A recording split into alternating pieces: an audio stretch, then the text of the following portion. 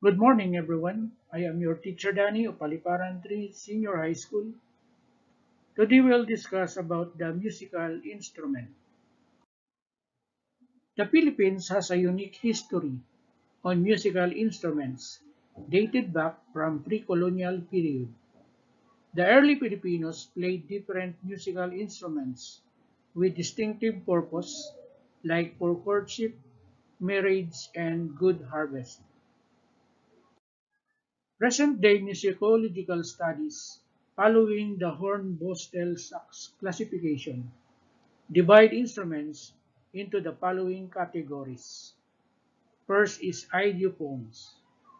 Second, aerophones. Third is chordophones. Fourth is membranophones. And the last is electrophones.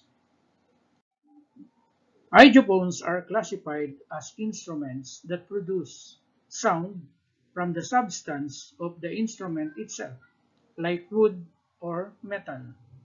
They are subdivided into those that are struck, scraped, plucked, shaken, or rubbed. There are metals and wooden idiophones in the Philippines, like bamboo. We have idiophones categories. The number one is percussion idiophones, are hit with sticks, beaters, or clappers like bells and steel drums. Number two is shaken idiophones, are shaken like the maracas, eggs, and jingle bells. The number three is concussion idiophones, are played by clashing two of them together like the castanets, claves, and spoons. Four is the friction idiophones, are made to vibrate by rubbing them, as when you make the wine glass ring by rubbing its rim. Another one is the scrape idiophones, are played by scraping a stick across a set of notches or corrugations on the instruments, like gyro and the washboard. Number six is stamping idiophones, are stamped on the ground, floor, or hard surface. Tap shoes are in this category. It is a stamp idiophone if the main sound is coming from the surface that is being stamped on. The number seven is pluck idiophones. Have a tin tongue or metal or bamboo that vibrates when plucked, like juice harp, embera, or thumb piano. Metal idiophones has two categories, the flat gongs and the boss gongs. Most of the flat gongs are made of bronze, brass, or iron, are found principally in the north among the Isneg, Tinggian, Kalinga, Buntok, Ibaloy, Kankanay, Gadang, Ifugao, and Ilonggot. They are commonly referred to as gangsa. The gongs vary in size.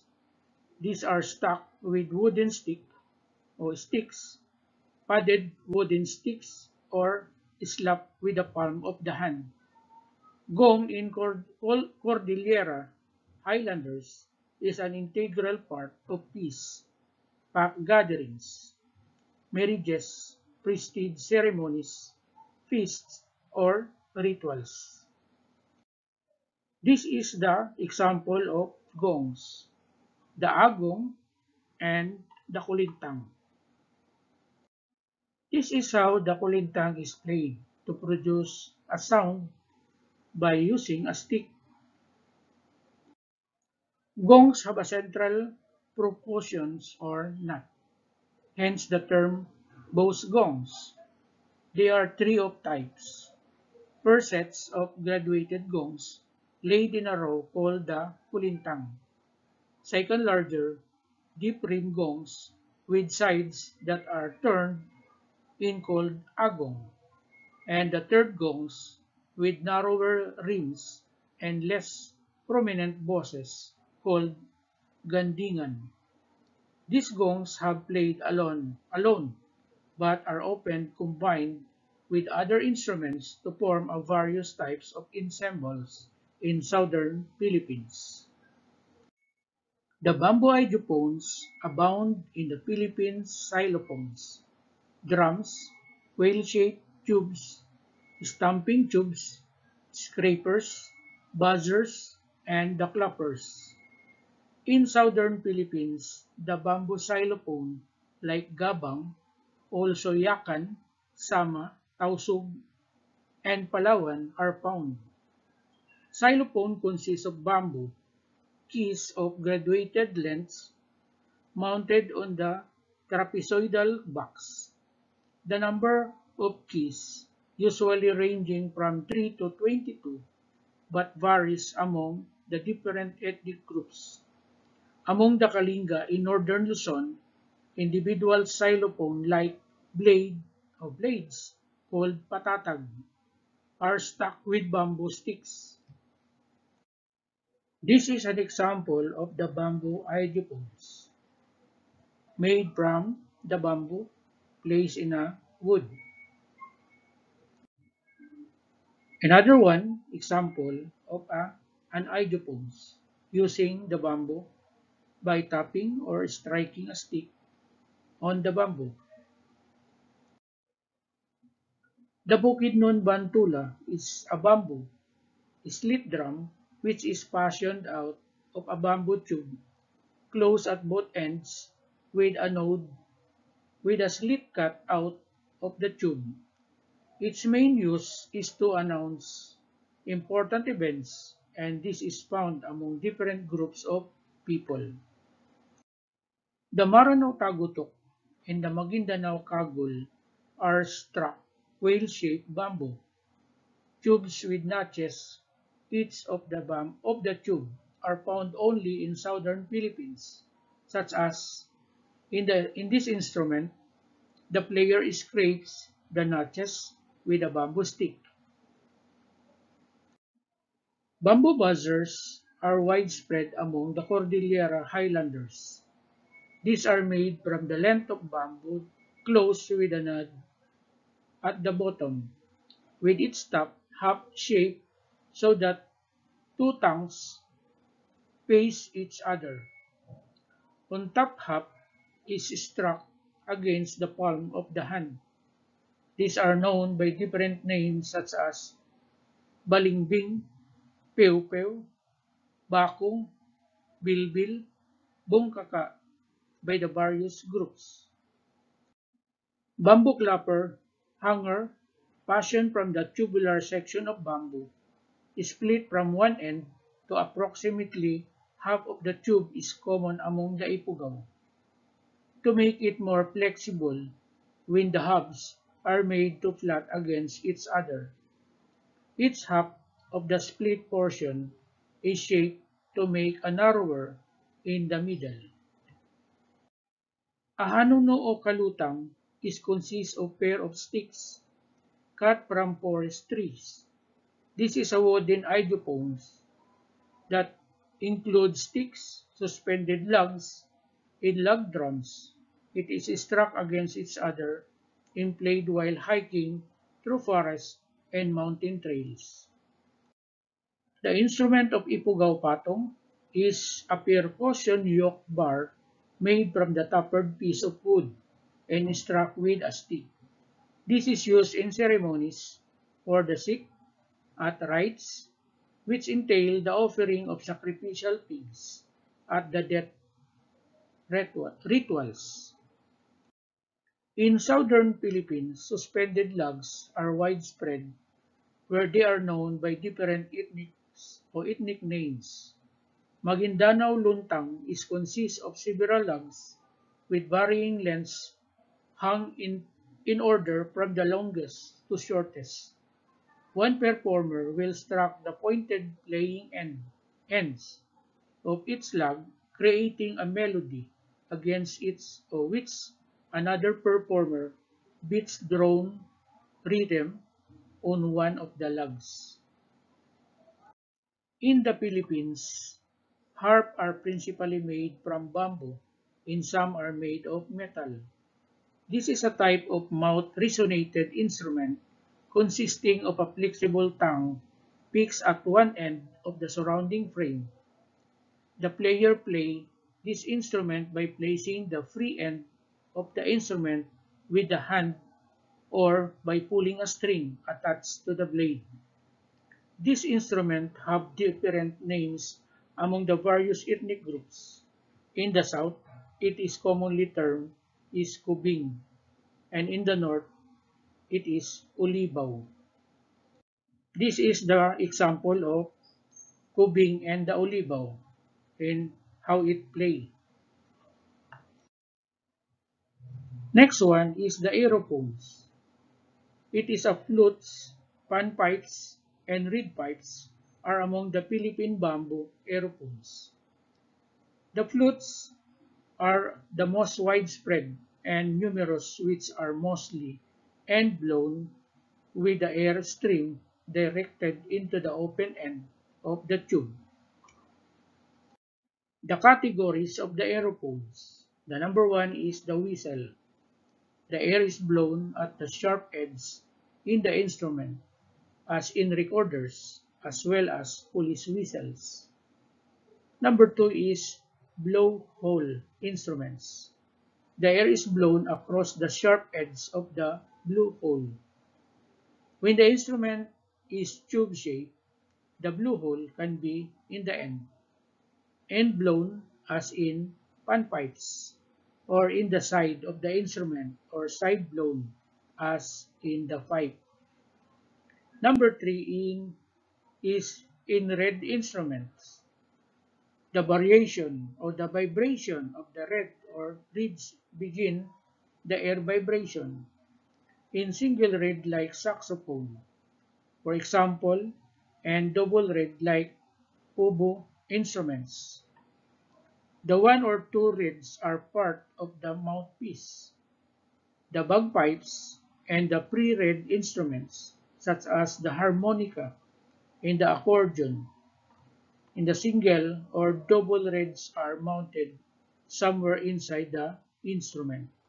Number four categories, and here can be many of them sometimes in different threads for every pitch. And the number five, in cup mouthpiece instrument, the player basses the lips against the mouthpiece, causing the sympathetic vibration in the air inside the instrument. Example is the bugle and the conch shell. The number six is the pipes of the organ have the sharp edge like the whistle, but the pipes are filled with air from something other than the mouth or nose, usually a bellow or some sort. The number seven is free aerophones, like ball rollers, toy spinning tops, cause vibration in the air around them rather than inside them. In northern and southern Philippines, the Leaf Valley nuts float, so-called because of its mouthpiece, which is obliquely cut and curved at a slant to follow the contour of the player's lips. These are known by different names among the different linguistic groups, such as the Paldong in the south and the Palindag in the north. These are instruments of leisure and used for serenading, courting, or merely to pass the time away. Another type of end-blown flute is a nose flute. This is found mostly in the northern Philippines, where the Kalinga called it tunggali, the Buntok, kaleleng, and the Ifugao, ungiong. This is also found sporadically in some areas of the south among the Hanunoo, Lantoy, the Batak, Lantoy, and the Bukidnon, Bulaktub. In Palawan, the Kuyunin is gigantic nose flute with tubes with larger in diameter than those found in Luzon. Suling in southern Philippines is less common flute and the ring type. The whistle type is called tumpong. on in Subanon, and the red is called Saunay in Tausug. The Sagaypo in Kalinga and the Sagayop in Buntok are stop pipes found in the northern Philippines. This bamboo pipe is closed on one end by the node with the opened and held against the lower lip of the player as he blows directly across the top. This pipe can be played individually by one person or in ensembles of three or more. Another one is the diwas, diw-diwas or diw-diw are rarely used today. These are bamboo pan pipes. It consists of the number of bamboo pipes from 5 to 8 strung together. The flauta of Ilonggo, Cebuano or Bicol, the flauta of Manubo, and the palauta of Hanono o Waray are the most Philippines transverse flutes that are adaptation or limitations of European versions. We have here the example of budyong, the lunga. Some blown instruments are made from shell or carabao horn. They are used for calling people or sending messages over wide distances. The shell trumpets include the budyong, lunga, tubari. The carabao horn are the tambuli in Tagalog, in the kugaw or ipugaw. In modern days, these are the instruments called the aerophones. We have the brass instrument made from brass.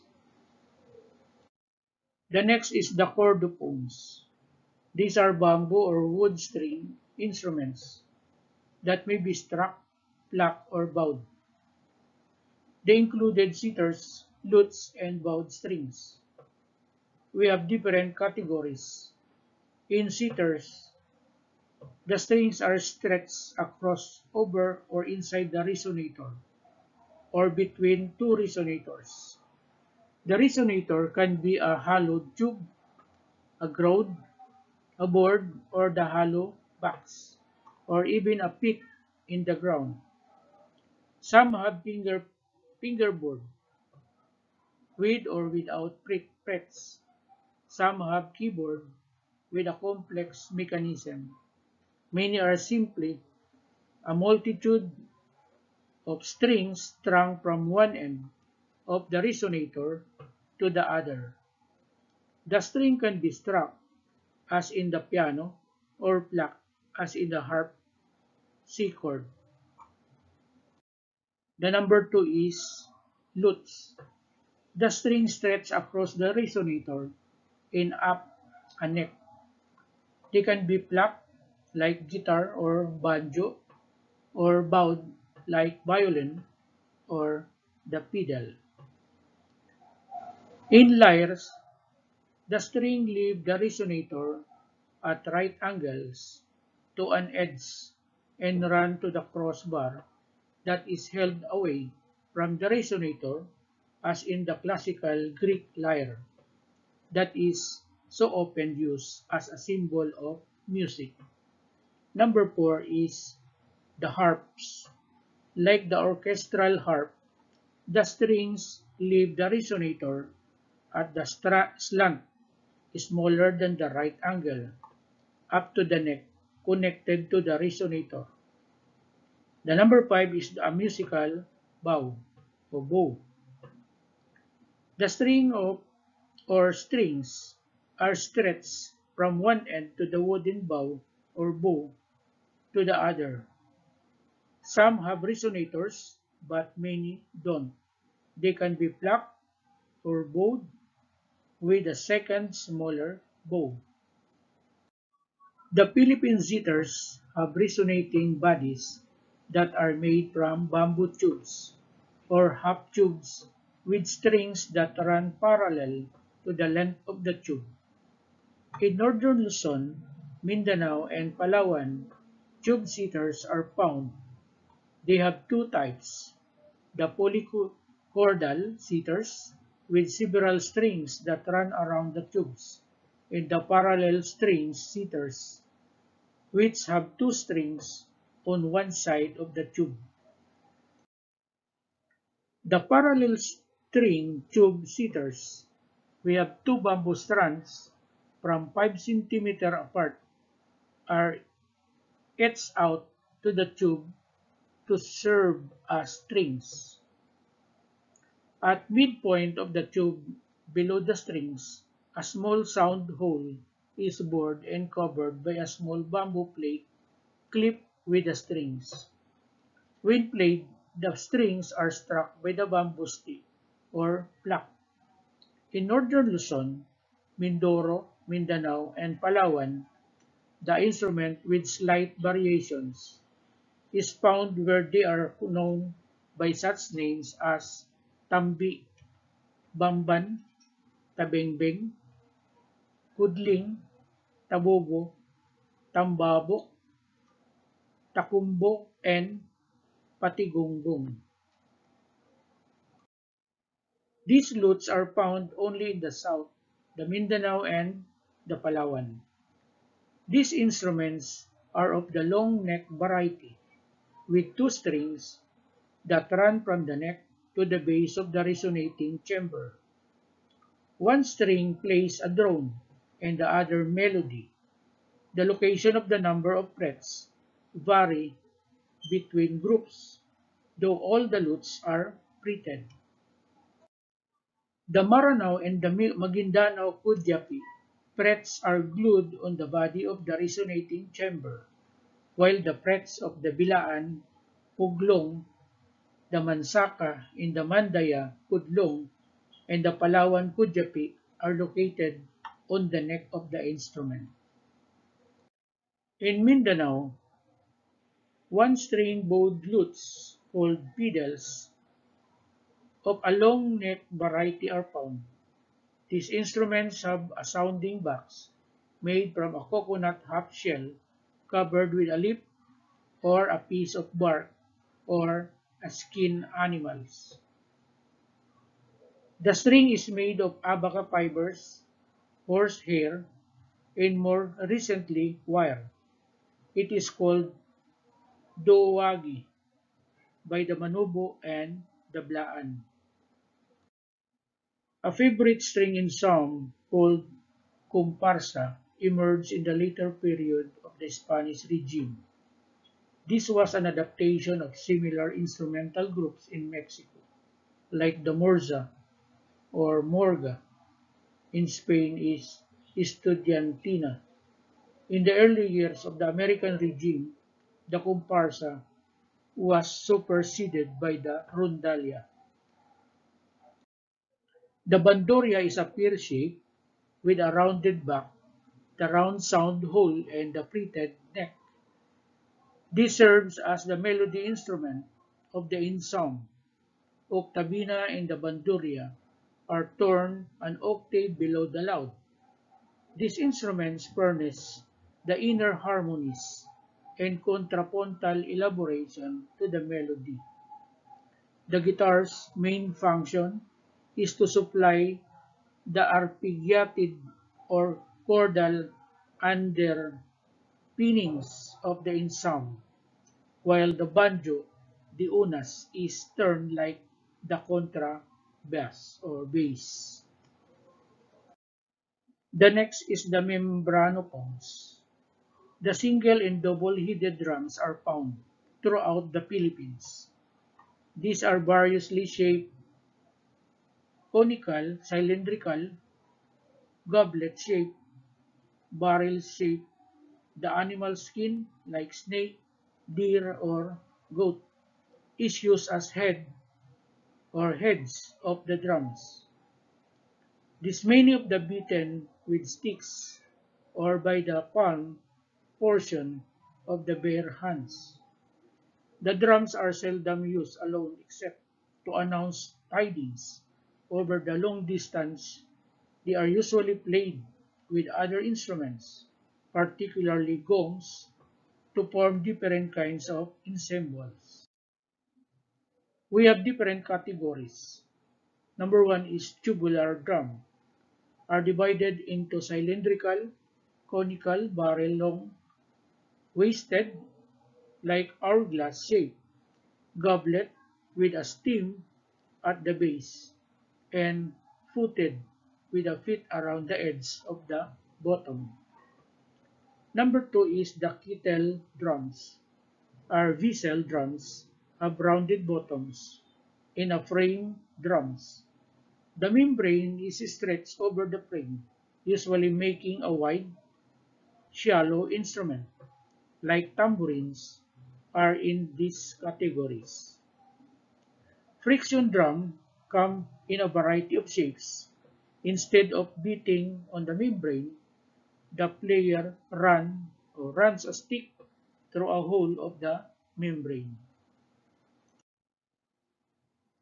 The Sulibaw and the Kimbal of the Buntok and Ibaloy people are longitudinal, slightly barrel-shaped, hollowed-out logs with a deerskin heads on one end. Taller drum, about 80 centimeter, is called a kimbal. The shorter, which is 75 centimeter, is called the sulibaw.